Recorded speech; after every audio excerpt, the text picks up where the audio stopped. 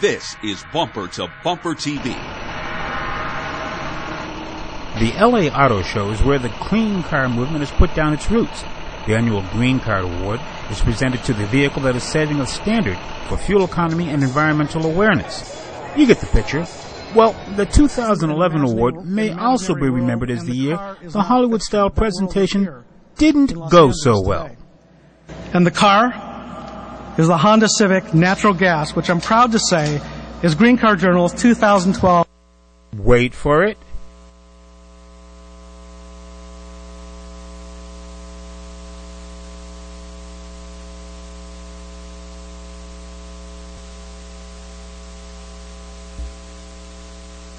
Oh, by the way, Honda also had some other news at the show. More about that in a moment. The goal of even more efficient and cleaner operating systems played straight to Mazda, which has finalized its divorce from Ford. LA was the North American debut of the reworked CX-5 with Skyactiv engine and transmission technology.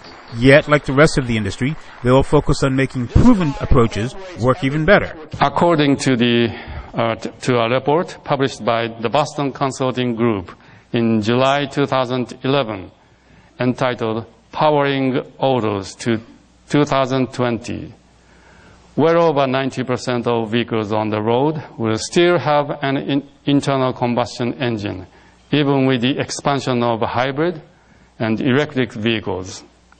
Consequently, improving conventional technologies will have the greatest impact in reducing total CO2 emissions. Cadillac is finally committed to a new full-size sedan, the XDS, which will be powered with the V6 engine already in use in the Camaro in an attempt to improve fuel efficiency in the big car segment. It will also offer Q, or Cadillac User Experience, a high-end user interface that helps the brand compete for buyers who want technology along with their luxury. We mentioned Honda earlier, and they rolled out a concept of the electric-powered Fit.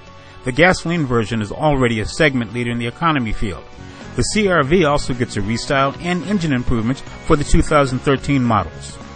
Land Rover pulled the wraps off of a couple of concept versions of a redefined Defender, the iconic vehicle that made the brand a standard in SUV design.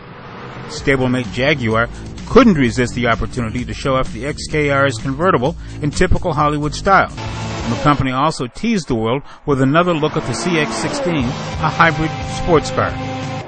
Infiniti has made it official. The JX luxury crossover will come to market, and it will be built in Tennessee, a first for the brand. Hyundai, which has been on a winning streak, rolled out a redesigned upscale sedan, the Azera. That brings it closer to the corporate design language used in their other cars. Volkswagen announced changes to the CC sedan, but really used the opportunity as a platform to accept the Motor Trend Car of the Year award for the U.S.-built Passat. Volkswagen, who helped make the Passat the 2012 Motor Trend Car of the Year.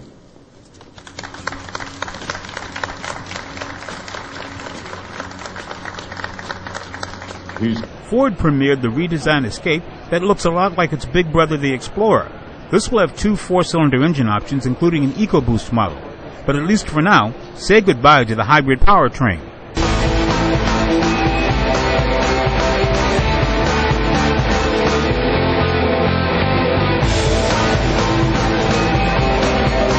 Fiat literally came out of the box with the Abarth version of the 500 with tweaked engine, fancy graphics, upgraded wheels and brakes for those who want performance in their very little cars. Lincoln is touting the upgrade it has made to the flagship MKS sedan and the MKT crossover, which will also be marketed to the limousine industry with a stretched version available. And Kia teased the faithful with a look at the GT concept. At this point, it's more of an exercise in design than a real product. Thank you. This is Greg Morris. We want to know what you think, so email us. The address is bumpertobumpertv@cs.com.